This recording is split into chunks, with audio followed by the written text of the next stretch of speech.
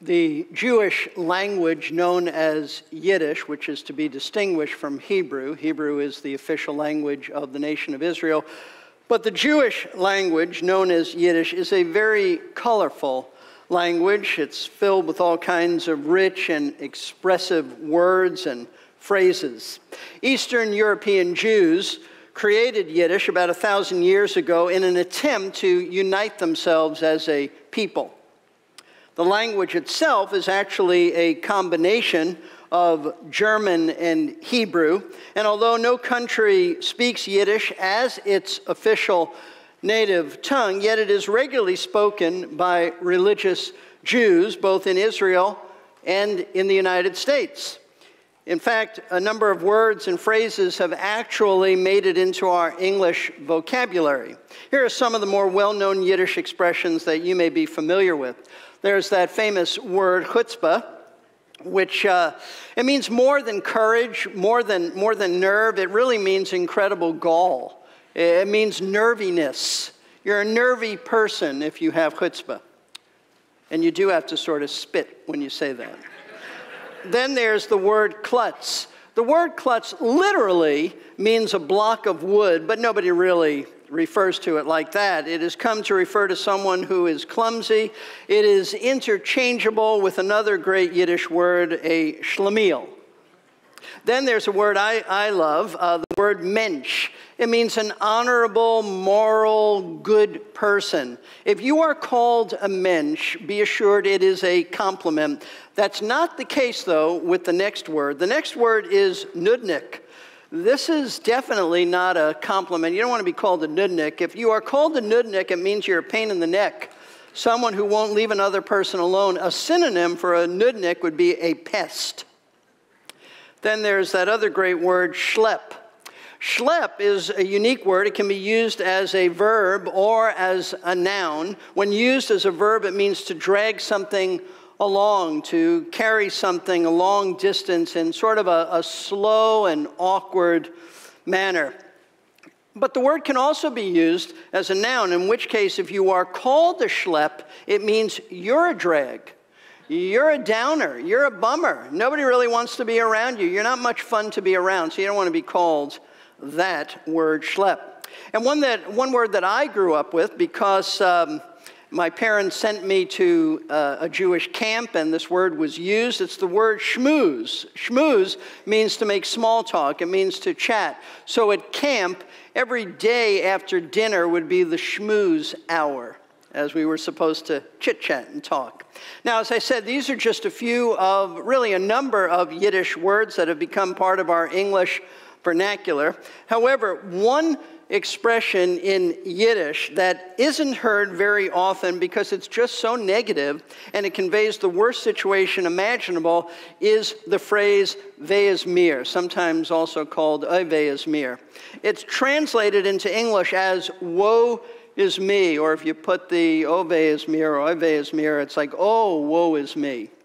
Now, usually "veh is mir" is said by Jewish people today when they want to express dismay or exasperation, and it could be anything from a minor inconvenience to a frustrating experience. However, in biblical times, long before the Yiddish language existed, when a Jewish person said, "Woe is me," he was pronouncing a divine curse upon himself because of his own sinfulness, as in the case of the prophet Isaiah, as I read earlier from Isaiah chapter 6, who having caught a glimpse of the holiness of God, he recognized in light of how holy God was, how sinful he was, and he cried out, "Woe is me, for I am undone." However, it was one thing for a Jewish person to say of himself, "Woe is me," because he recognized how sinful he was. But it was something far more serious when someone with divine authority said to a Jewish person, "Woe unto you." Because in doing this, they were pronouncing God's judgment upon that individual. And that's exactly what our Lord, the Lord Jesus Christ, was doing when in his Sermon on the Mount, he declared 4 woes upon unbelievers. Here's what the Lord said, as recorded in Luke chapter 6, verses 24 through 26. But woe to you who are rich, for you are receiving your comfort in full. Woe to you who are well fed now, for you shall be hungry. Woe to you who laugh now, for you shall mourn and weep. Woe to you when all men speak well of you, for their fathers used to treat the false prophets in the same way. Now, as you'll recall from our previous studies, and I know it's been quite a few weeks since we had previous studies in Luke's gospel, but as you'll recall, these four woes immediately follow four beatitudes or statements of blessings that Jesus pronounced upon believers. But not only do these four woes follow the four beatitudes, they actually are directly connected to them. They're linked to them in that they form exact contrasting pairs. That's to say, these four woes are partners with the four beatitudes in the sense that they are corresponding opposites of them, because each of these woes is presented as a direct contrast to each beatitude. So, just as Jesus pronounced a blessing upon those who are poor, he now pronounces a woe upon those who are rich. Just as he pronounced a blessing upon those who are hungry, he now pronounces a woe upon those who are well fed. Just as he pronounced a blessing upon those who weep, he now pronounces a woe upon those who laugh. And just as he pronounced a blessing upon those who are hated, he now pronounces a woe upon those who are well spoken of. Now, the reason that Jesus made these four woe judgment pronouncements in his sermon was to let his listening audience know and understand that he was dividing them into two distinct groups. One group, those who were blessed, was made up of those who believed in him. These were his followers, citizens of his kingdom, and they were characterized, Jesus said, as poor in spirit, hungering and thirsting after righteousness, mourning over their sin, persecuted and spoken evil of by the world. The other group, those who had woes pronounced against them, they are unbelievers, those outside of Christ's kingdom, and they are characterized as complete opposites of his followers, as those who are rich, well-fed, laughing, and highly regarded by the world. And folks, it is to this second distinct group, those who are the recipients of his woes, that Jesus is conveying to them that in contrast to his followers who are blessed, they are under God's curse and his judgment and condemnation. But note this, not because they are rich, not because they are well-fed, not because they laugh, not because they are popular with others, but rather they are under God's judgment because they have rejected Jesus Christ as their Messiah, their Lord, their Savior, and as a result, their attitude, the way that they reflected this rejection is wrong. It demonstrates that they're unbelievers. In other words, in contrast to those who are blessed and saved, those who have transformed character so that they're now marked by seeing their spiritual poverty, longing for righteousness, mourning over their sin, being hated for their faith. Those who are not his followers are marked by just the opposite, exactly the opposite. See, what Jesus is doing, as I said, he is dividing mankind into two opposite groups. Those who are his true followers and those who are not his followers. Those who are saved, those who are unsaved. And just as he spoke of what character qualities his followers have, so now in these woe judgments, he speaks of what characterizes those who are not his followers.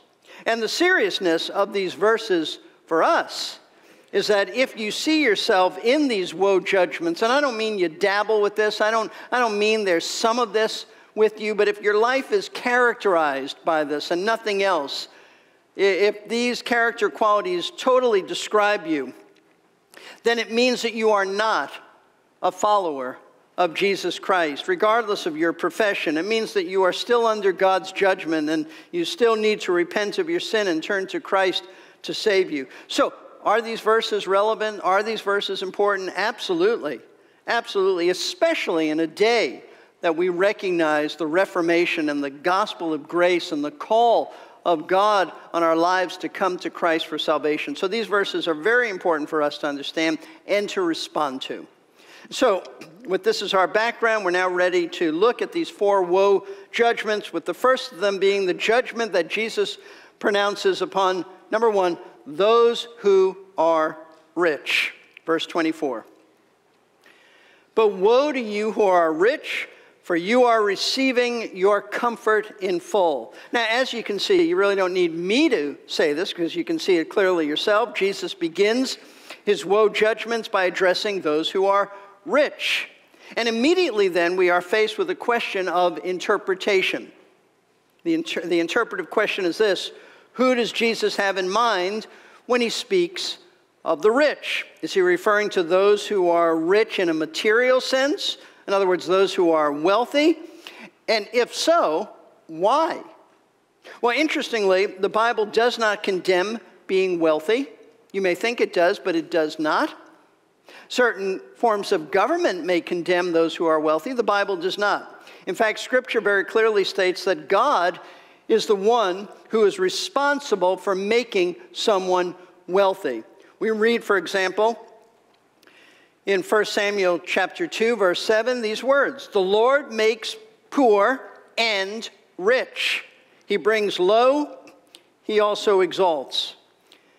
King David prayed these words in 1 Chronicles 29, verse 12, "Both riches and honor come from you, and you rule over all, and in your hand is power and might, and it lies in your hand to make great and to strengthen everyone." And we see this truth illustrated in the fact that the Lord made David's son Solomon a very, very, very wealthy man. As we read in 2 Chronicles chapter 1, verse 12, "Wisdom," God speaking to Solomon, "wisdom and knowledge have been granted to you, and I will give you riches and wealth and honor, such as none of the kings who were before you has possessed, nor those who will come after you." And listen, Solomon wasn't the only Bible character who was wealthy. Scripture mentions other godly men who were wealthy and rich in a material sense. Men who had loads of possessions. For example, in the Old Testament, Job was a very wealthy man, as was Abraham. In the New Testament, Joseph of Arimathea was a wealthy man, as was Barnabas. So being materially wealthy is not a sin, and therefore it is never, ever condemned in Scripture, since God is the one who grants riches to individuals. However, though wealth is not condemned, the Bible does give some very serious warnings to those who are wealthy, urging them not to trust in their riches. So we read in 1 Timothy chapter 6, verses 17 and 18, the Apostle Paul telling Timothy to instruct those who are rich in this present world not to be conceited or to fix their hope on the uncertainty of riches, but on God, who richly supplies us with all things to enjoy. Instruct them to do good, to be rich in good works, to be generous and ready to share. And just before entering the land of Canaan, the Lord, through Moses, warned the children of Israel not to forget him when in the future he would bless them with an abundance of wealth in their new land. And so we read these words in Deuteronomy chapter 8, verses 11 through 14. "Beware that you do not forget the Lord your God by not keeping his commandments and his ordinances and his statutes, which I am commanding you today. Otherwise, when you have eaten and are satisfied and have built good houses and lived in them, and when your herds and your flocks multiply, and your silver and gold multiply, and all that you have multiplies, then your heart will become proud, and you will forget the Lord your God, who brought you out from the land of Egypt, out of the house of slavery."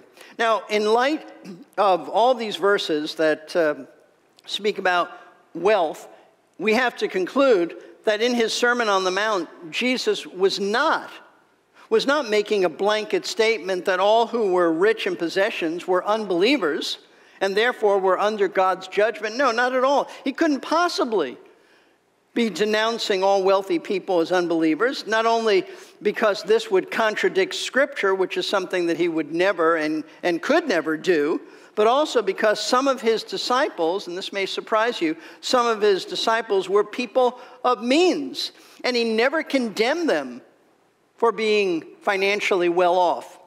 Now, we know this was the case because of what we read just a few chapters later in Luke chapter 8, verses 1 through 3. Soon afterwards, he began going around from one city and village to another, proclaiming and preaching the kingdom of God. The 12 were with him. Those are the 12 apostles. They were with him. And also some women who had been healed of evil spirits and sicknesses. Mary, who was called Magdalene, from whom 7 demons had gone out, and Joanna, the wife of Chuza, Herod's steward, and Susanna, and many others, now note this, who were contributing to their support out of their private means. Now, here we read about some women who were financially supporting the ministry of Jesus and the apostles, just as today you and your family choose to support a ministry, a missionary, some type of work. That's what these women were doing. And apparently, they were financially well off to do this, and Jesus never condemned them. He took their money. So if Jesus wasn't pronouncing judgment upon those who had a lot of money and possessions, then who were the rich he had in mind when he pronounced judgment? Well, listen closely. We have to interpret, I said this is an interpretive decision. We have to interpret our Lord's words not only in the overall biblical context, which is what we've just done, but also in their immediate context. And the immediate context in which he was speaking has to do, as Matthew's version of the Sermon on the Mount makes clear, with spiritual issues rather than physical, literal, material issues. So just as the Lord's blessing upon those who were poor was for those who were poor in spirit, meaning that they knew that they were spiritually destitute and had no righteousness to commend them to God, so now he is pronouncing judgment upon those who are just the opposite, those who mistakenly think that they are spiritually rich, incorrectly assuming that they have all kinds of righteousness to commend them to God. Concerning the contrast between those who are truly poor in spirit and those who mistakenly view themselves as spiritually rich, one Bible scholar said this. He said, as the latter are those who recognize their sad condition is true repentance, in true repentance, so the rich are those who imagine that they have all that they need and can do without the kingdom of God, its pardon, sonship, promise of heaven. They hold their head high, speak boldly and proudly, and are well satisfied with themselves. Many trust in themselves and are self-sufficient, many in their education, science, wisdom, and many in the common things of earth. You see, folks, Jesus is condemning those who just think that they are in good standing with God because they believe that they have an abundance of righteous deeds, good work, so that they view themselves as being rich in good deeds, rich enough to count on these deeds getting them into heaven. Simply put, Jesus is condemning those who are not righteous, but self-righteous. Those who think of themselves as morally superior, better than other people, falsely supposing that they have enough good works to gain entrance into glory. And the classic example in Scripture of such an individual is the self-righteous Pharisee who the Lord spoke of in his parable in Luke chapter 18. Starting with verse 9, we read this. Jesus said, he told this parable we read to some people who trusted in themselves that they were righteous and viewed others with contempt. He said, 2 men went into the temple to pray, one a Pharisee and another a tax collector. The Pharisee stood and was praying this to himself, God, I thank you that I'm not like other people, swindlers, unjust, adulterers, or even like this tax collector. And you know that he had to just dismiss this man with his hand, a wave of his hand, like the riffraff, like this guy here. He continued, I fast twice a week. I pay tithes of all that I get." Now, Jesus went on to say, this man was not, and I repeat, not justified in God's sight, meaning he was still dead in his sins, regardless of all the religious things that he had done. How self-deceived this man was, to actually think that because he fasted 2 times a week, and that he paid his tithes, and that he carried out other religious observances, that God was so pleased with him that he would just gladly let him into heaven because his righteous deeds were sufficient to gain entrance, that God owed him this, that he was good enough to get into heaven. Little did he realize that God, in his perfect righteousness, his perfect holiness, he looked upon his so-called righteous deeds as filthy rags. That's what Isaiah calls it in his long book. The Apostle Paul had another word for it, manure. That's what Paul spoke when he referred to his own personal righteousness in Philippians chapter 3. He said it's just dung. It's manure. That's how God saw this self-righteous man, his righteousness, filthy rags and excrement. But this man had actually deceived himself into thinking that he was rich in righteousness and that God owed him a place in heaven. And all those who think like him, and many still do, they are deceived as well. Because not only do they fail to understand how utterly sinful and depraved they are, not only do they fail to understand the holiness and the righteousness of God that demands his judgment, but they fail to see that salvation is only possible through Jesus Christ and his death on the cross. Long ago, Dr. Martin Lloyd-Jones said these very solemn words concerning the man who would dare to think that he could escape God's judgment by his own righteousness apart from Jesus Christ. Lloyd-Jones said this. He said, "If you can find liberation from your besetting sin without the power of the cross of Christ, carry on. If you can find peace and rest in your troubled conscience without believing in the death of the Son of God for you and for your sins, go ahead.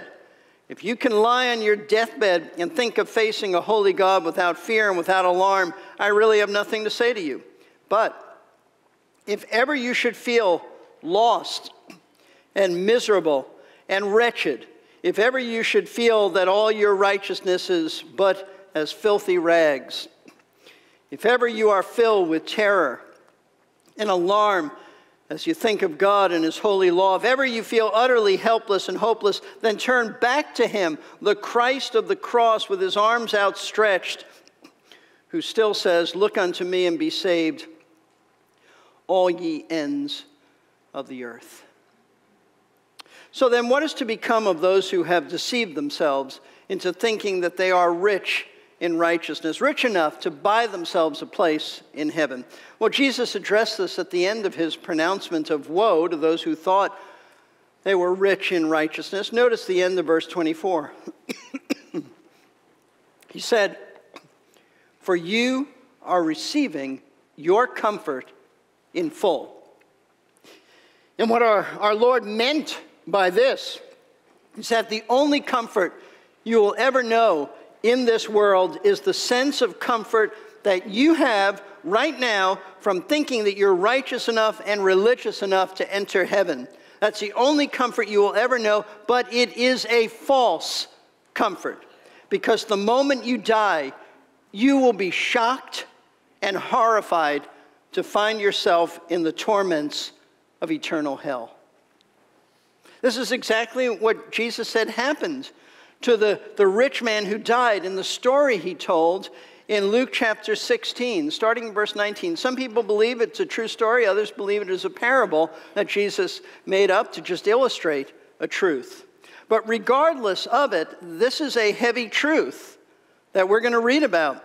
Now, there was a rich man, and he habitually dressed in purple and fine linen, joyously living in splendor every day. And a poor man named Lazarus, not to be confused with the friend of Jesus, also named Lazarus, who was laid at his gate, covered with sores, and longing to be fed with the crumbs which were falling from the rich man's table. Besides, even the dogs were coming and licking his sores. Now the poor man died and was carried away by the angels to Abraham's bosom. And the rich man also died and was buried. In Hades he lifted up his eyes, being in torment, and saw Abraham far away and Lazarus in his bosom. And he cried out and said, Father Abraham, have mercy on me, and send Lazarus so that he may dip the tip of his finger in water and cool off my tongue, for I am in agony in this flame. But Abraham said, Child, remember that during your life you received your good things, and likewise Lazarus bad things, but now he's being comforted here, and you're in agony. And Jesus said that this rich man who lived a life of complete comfort on earth, he was in agony after he died. And the great tragedy is that this man, who I happen to think that this is a true story, because no other parable, or no parable has proper names in it, but this does, that this man will be in agony for the rest of eternity with no hope of ever being comforted again. Don't be foolish like this man. Don't be foolish by thinking that you don't need Christ to get to heaven. Don't be so foolish as to think that you're rich enough in righteous behavior and righteous deeds to earn your way into heaven. You aren't. You're not. So repent of your sin. And as Lloyd Jones said, turn to the Christ of the cross, whose arms are still outstretched to receive you and to save you, rescue you, deliver you from your sins. So having pronounced the first woe judgment upon those who are rich, Jesus moved on to pronounce a second woe judgment, which he conferred upon those who are well-fed. Verse 25, Woe to you who are well-fed now, for you shall be hungry. Now, in light of having previously said that believers are marked by being hungry, Jesus now says that unbelievers are marked by just the opposite. They're marked by being well-fed. So what does he mean by this? Well, once again, we have to remember that Jesus is speaking in spiritual terms, not physical, literal terms. Therefore, he's not condemning someone who's just enjoyed a good meal and is feeling quite full and satisfied. That's not what he's doing at all. Listen closely. If the hunger that a believer has is for righteousness, meaning that they long to live by God's righteous standards as revealed in his word, then what Jesus is telling us is that unbelievers do not hunger for righteousness. Why? Because they're satisfied with their lives right now. They have feasted upon the pleasures of this world, and so they feel quite full with all that life has to offer them, and they're content. They want nothing more out of life than to eat, drink, and be merry, and having that, they're basically happy. You see, the only thing that a person like this hungers for is their own happiness, which they think they can attain by such things as making lots of money, purchasing a nice house, growing a family, and other earthly enjoyments. They seldom, if ever, think about death and what comes after death, because their entire focus is on this life and this world, and they are quite satisfied with all of their earthly attainments. And if you approach a person like this and you tell them the message of the gospel and that they are condemned sinners who need Christ as their Savior, they're not interested. And they're not interested simply because they don't want to change. They don't see a need in their life to change. They don't want to repent of their sin. They're quite content with their lives being well fed with what this world has to offer them. And they don't want to think about what might happen to them after they die. They put that out of their mind. It was to people like this that Jesus was referring to when he said in John chapter 3, verses 19 and 20, "This is the judgment, that the light has come into the world, and men love the darkness rather than the light." Why? He said, "For their deeds were evil. For everyone who does evil hates the light, does not come to the light for fear that his deeds will be exposed." Their love of the darkness, folks, it's the same thing as being well-fed, because they're not interested in making any changes in their lives. They don't want righteousness. They are completely satisfied with loving and walking in darkness. So what happens in the future to people like this when they die? Well, look again at verse 25, because we read these words of Jesus, "For you shall be hungry." Directly addressing those who are well-fed and satisfied with what this world gives them, Jesus tells them that when they die, they'll be hungry. Meaning what? Meaning that they'll be eternally hungry. Hungry forever. Never able to satisfy their souls. Writing about the horrors that await those who are satisfied with this life, Bible commentator William Hendrickson wrote these very sobering words. He said, "Having never shown any appreciation for the higher values of life, these gluttons, unless they are converted, face the never-ending future with a maddening ache that can never be relieved, a burning thirst that can never be quenched, a ravening hunger that can never be alleviated."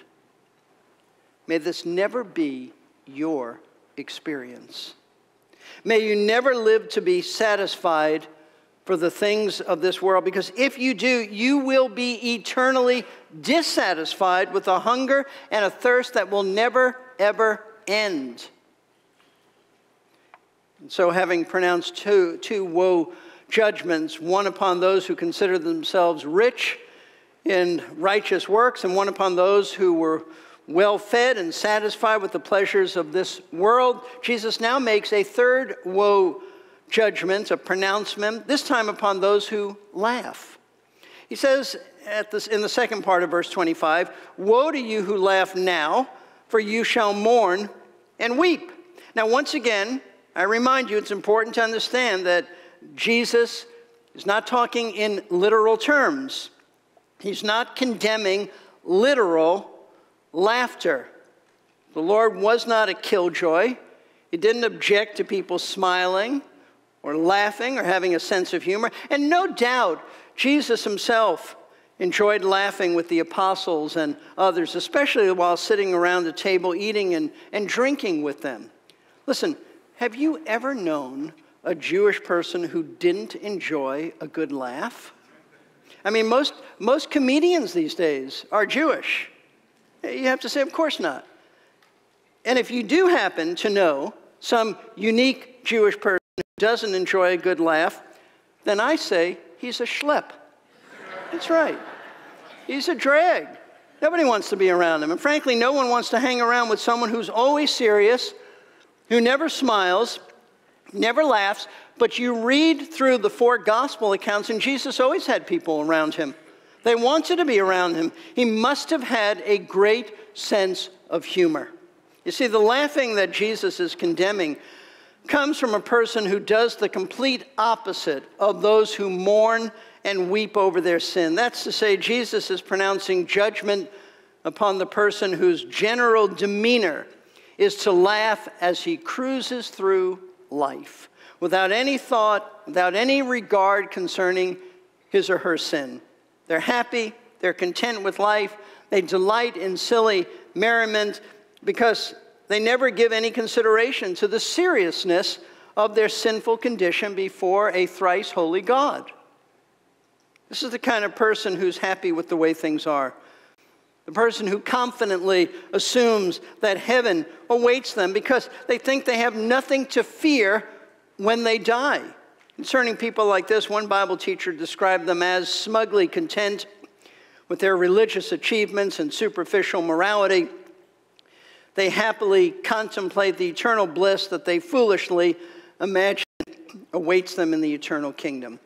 But once again, like the previous 2 kinds of people that Jesus has condemned, those who laugh now due to their false view of themselves will, unless they repent and trust Christ, they will face a dreadful future when they die, as Jesus reveals in the last few words of verse 25. "For you shall mourn and weep."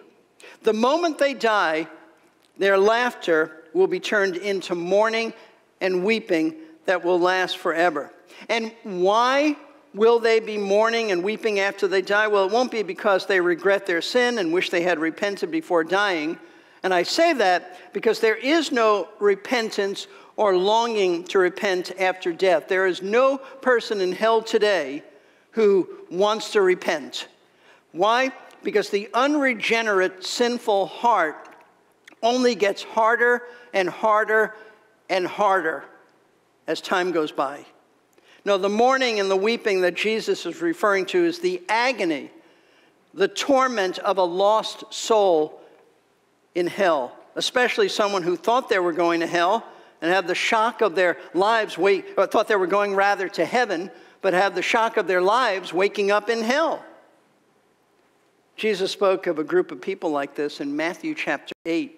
First, verse 11, and then verse 12. He said, I say to you that many will come from east and west and recline at the table with Abraham, Isaac, and Jacob in the kingdom of heaven. Now, the people from the east and west that Jesus was referring to are those who lived east and west of Israel. In other words, he's referring to Gentiles, non-Jews. So what our Lord is saying, that in his future millennial kingdom, his 1,000-year reign on the earth, there will be many believing Gentiles who will enjoy the blessings of salvation with the Jewish people and their patriarchs, Abraham, Isaac, and Jacob. But then notice what Jesus said immediately following this in verse 12. But the sons of the kingdom will be cast out into outer darkness. In that place there will be weeping and gnashing of teeth. Now the sons of the kingdom are none other than Jewish people who mistakenly think that they're going to be in God's kingdom simply because they are Jewish, because they are physical descendants of Abraham, Isaac, and Jacob. But instead of laughing and enjoying the eternal company of Abraham, Isaac, and Jacob in the kingdom, Jesus said they will be cast into the outer darkness of hell, where there will be weeping and groaning, and they will experience agony for all of eternity. And that's why Jesus pronounced woe unto them. Because, as I said earlier, they just cruise. They move through this life laughing, not taking their sin seriously, never really thinking about it. And because of that, they will forever be weeping because of their sin. I pray that those of you who don't seem at all concerned about your sin will get concerned, so that you will think seriously about your need to repent and to trust Christ as your Lord and Savior. How tragic it would be for you who know the gospel to not experience the everlasting joy that comes with the gospel. The joy that you have heard and the gospel you have heard preached at Lakeside many times and from this pulpit many times. But instead of experiencing the joy that you've heard preached, if you don't know Christ, you'll only experience everlasting agony. And there is nothing more tragic than that you had opportunity and blew it. So close and blew it. And so, having pronounced judgment upon the rich, the well-fed, and those who laugh, Jesus declared the fourth and final woe judgment upon those who are well spoken of. He said in verse 26, woe to you when all men speak well of you. For their fathers used to treat the false prophets in the same way. Now, as you'll recall, if you think back, the last beatitude that Jesus gave was upon those who were not well spoken of, but who were hated. He said in verse 22, looking back, blessed are you when men hate you and ostracize you and insult you and scorn your name as evil for the sake of the Son of Man. And so now, in pronouncing his final woe, the Lord pronounces it upon those who are the complete opposite. Instead of being hated, these people are esteemed. They're popular. They're well spoken of. And why would Jesus condemn such people? What's wrong with people liking you, saying good things about you? We all like that. We all would like people to say nice, positive things about us. And the answer is, in and of itself, there's nothing wrong with that. And Jesus isn't condemning anyone simply because people have positive things to say about them. So then, why is he condemning them? Listen closely. Jesus is condemning those who others speak well of because of what they had to do to gain the approval of others. Namely, they had to become man-pleasers by telling people what they wanted to hear rather than what they needed to hear, which is the truth. This is precisely why Jesus ended his pronouncement of such people by saying these words, "For their fathers used to treat the false prophets in the same way." In other words, in Old Testament times, the people of Israel, they loved their false prophets, and there were many of them. They loved them because they told them what they wanted to hear. They told them that God wasn't going to judge their nation. They told them that they were going to live in peace rather than be attacked by some foreign power. Peace, peace, they said. Listen to what we read about false prophets and how esteemed they were in ancient Israel. Jeremiah wrote this in Jeremiah 5:30 and 31. "An appalling and a horrible thing has happened in the land." He means the land of Israel. "The prophets prophesy falsely, and the priests rule on their own authority, and my people love it so." Jeremiah says that the people of Israel, they loved the false prophets. They loved hearing what they had to say because they told them what they wanted to hear, peace instead of war. And sadly, they hated true prophets like Jeremiah because he spoke the truth about their sinfulness and God's coming judgment due to their sin. And folks, that's the same way it is today. Nothing really has changed.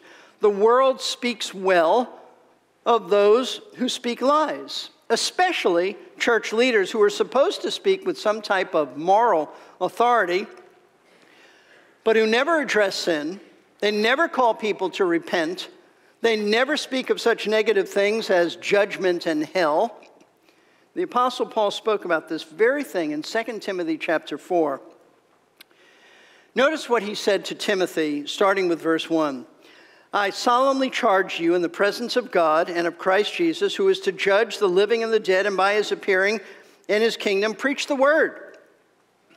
Be ready in season and out of season." That means always be ready. That's the only two seasons there are, in season, out of season. "Reprove, rebuke, exhort with great patience and instruction. For the time will come." This is why you keep doing this, Timothy. Do it now, because the time will come when they will not endure sound doctrine. But wanting to have their ears tickled, they will accumulate for themselves teachers in accordance to their own desires. And they will turn away their ears from the truth and will turn aside to myths. But you, Timothy, you be sober in all things, endure hardship, do the work of an evangelist, fulfill your ministry. Now, Paul commands Timothy to keep preaching the word of God and doing the work of an evangelist in proclaiming the gospel of salvation. Why? Because he says there's coming a time, note this, when those who go to church will no longer listen to the truths of the Word of God anymore. Instead, they will hire pastors who will feed them nothing but positive, feel-good messages by teaching them those things that fit and justify their sinful lifestyles. Turning away from the truth, they will only have ears to hear lies. Folks, it's obvious that the day Paul envisioned is here. It's arrived. Because churches today are filled with popular pastors who never preach about sin. They never talk about God's holiness. They never mention judgment and eternal hell. They never tell their people they need to repent.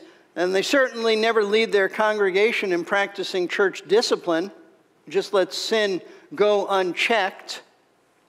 Instead, they tickle the ears of their people by telling them the lies espoused by their culture. That evolution is a fact and that man is just another species of animal. It doesn't really matter what he does. What can you expect? He's just another animal. Treat him like an animal. That God is a God of love, only love, who never, ever would punish anybody. That murdering an unborn baby is a woman's right. that homosexuality is fine and has God's approval, and that you can decide what gender you want to be. And those who say and teach such things, they're well spoken of. Their books sell. They're esteemed. They're honored for being so enlightened and progressive, so in step with the culture of their day. But they're wrong, and they speak lies, and Jesus condemned them, and in doing so, he was saying that they are unbelievers because being a man-pleaser is what characterizes an unbeliever. He tells people exactly what they want to hear, and they love him for it. How different we as Christians are to be. We who follow Jesus, who said of himself that he was the truth, and we who are indwelt by the Spirit of truth, and we who believe the word of truth, are those who are called to speak the truth, regardless of the consequences. And the consequences of speaking the truth, as Jesus so clearly told us in the Beatitude, is that you will be hated, and you'll be ostracized, you'll be insulted, and you'll be falsely accused. Certainly, you won't be well spoken of. My friends, if you're a Christian, then you must determine, and you must be resolute that you are going to pursue pleasing God by speaking the truth, rather than pleasing men and telling them what they want to hear. You have to speak the truth, even if that invites criticism and makes you unpopular with your family, with relatives, with friends, with peers. There have been a number of times in my life when I am very conscious that if I say something that I'm planning on saying, especially in a sermon, I know that it will very likely draw criticism and irritate some people, some who are even friends of mine. And when I find myself facing a situation like that, what I tend to do is to turn to the Apostle Paul's words in Galatians chapter 1 for strength and for courage. Here's what Paul wrote in Galatians 1 verse 10. This would be a great verse to memorize and to meditate on. Paul said, "For am I now seeking the favor of men or of God? Or am I striving to please men? If I was still trying to please men, I would not be a bondservant of Christ." Now, Paul recognized that prior to becoming a Christian, he was a man-pleaser. He was a self-righteous Pharisee who was trying to impress others by his religious behavior. But now, as a servant of Christ, he seeks only to please his master, Christ. That's exactly how every Christian is to live, as one who seeks to please the Lord rather than men. So how do you do this? How practically do you do this? Well, if you go back to Galatians chapter 1, you'll see exactly how to do this, because Paul proceeds on to tell us how he did this. Notice that immediately after he said that he was seeking to please God, he explained how he sought to please God. Galatians 1, 11 and 12. He said, "For," and notice that's a connecting word, "for," this is his word of explanation, "for I would have you know, brethren, that the gospel which was preached by me is not according to man. For I neither received it from man, nor was I taught it, but I received it through a revelation of Jesus Christ." Paul is telling us that the way he sought to please God is by proclaiming, by speaking the gospel, the revealed word of God about Christ and from Christ. In other words, he's saying that the way you please God and not man is to speak biblical truth, is to speak principles based upon Scripture, not necessarily quoting verses to people, but speaking the truth, principles based upon Scripture, sanctified common sense, and not the fallible opinions of men. Otherwise, you'll find yourself compromising, always compromising in order to gain the approval of others. Listen, in order to please God, you must be willing to have some people think poorly of you. Here's the way that great theologian R.C. Sproul put it. He said, "The only way to have a reputation where everybody speaks well of you is to wear two faces and to be a man-pleaser, to make sure that you please everybody around you. If you're a man-pleaser, you cannot please God. So if you're going to be a disciple of Christ, all men will not speak well of you. And in order to be a Christian, you must do as your Lord did, make yourself of no reputation. So these are the 4 woe judgments that Jesus pronounced on unbelievers. The question is, do they describe you?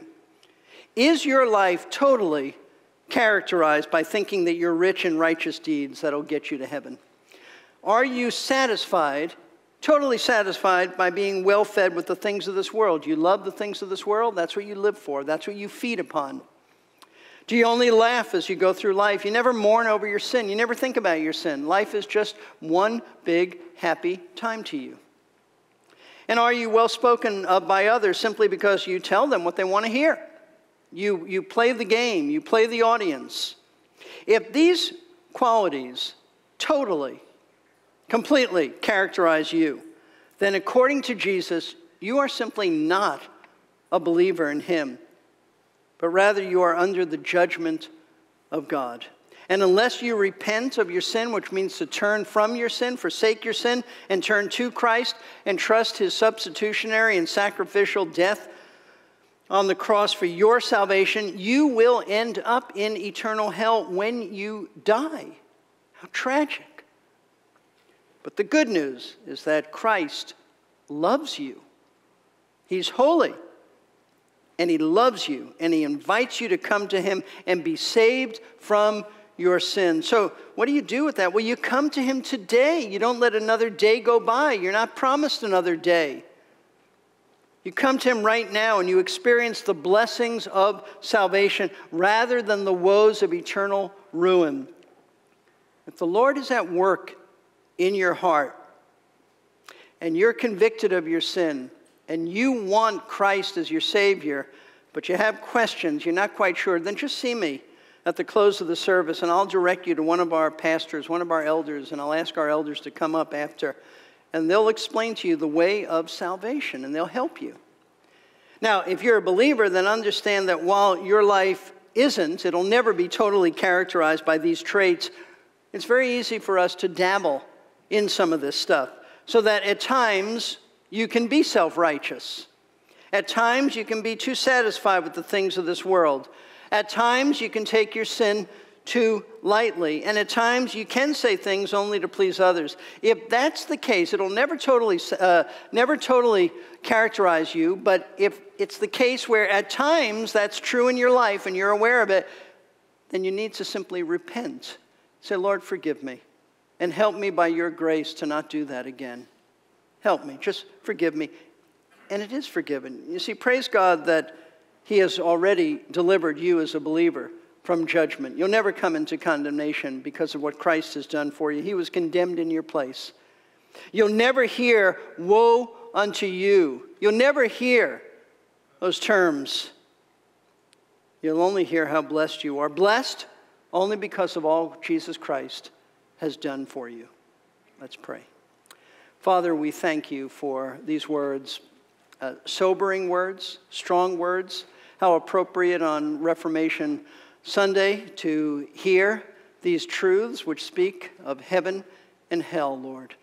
A truth that had been hidden so long in Roman Catholicism, but has now been brought to light, Lord, and we proclaim it today, the gospel of Christ. Lord, I pray for any here who, upon hearing these woe judgments, see themselves in them. And they're smitten in their hearts. I pray that they will come to you. I pray that they will run to your outstretched arms of mercy and be saved. I pray, Lord, for those of us who hear these things and realize that too often we're like this. It may not fully characterize us, but too often we're like this. May we repent and by your grace live lives that reflect your holiness and your true righteous standards, both outwardly and from our hearts. All of this we pray, Lord, in Jesus' name. Amen. Thank you for coming. I hope we'll see you tonight.